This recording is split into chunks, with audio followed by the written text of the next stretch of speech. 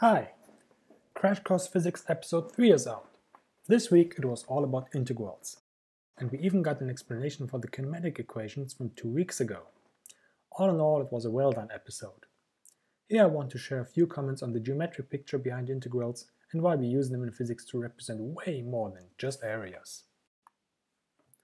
First of all, why does the area under a curve have anything to do with derivatives? Because a small change h in the variable means that a small rectangle h times f of x gets added to the area. So f of x is precisely the derivative of that area. In other words, the height of the graph is the area's rate of change. But be careful, this means that whenever f of x is negative, the area counts as negative also.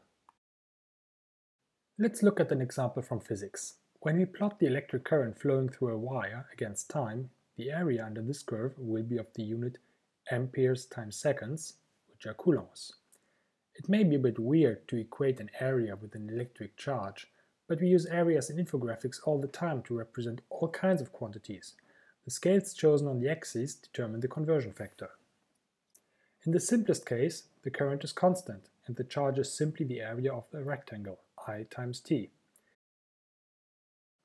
And if the current is alternating in a sinusoidal fashion, as in a power outlet, the charge transported is behaving like a sine curve as well.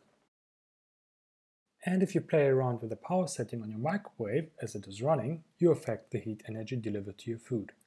You could in principle integrate any function by drawing it out on the power setting and then measuring how hot your food is. Or draw it out with your water tap and measure the volume of water you have collected. The integral of constant gravitational acceleration is v equals v0 plus g times t. The constant v0 is the initial vertical velocity. If you throw the ball upwards, for example, the velocity will first have to decrease to a full stop before picking up a downward direction. Now let's integrate that to get the position.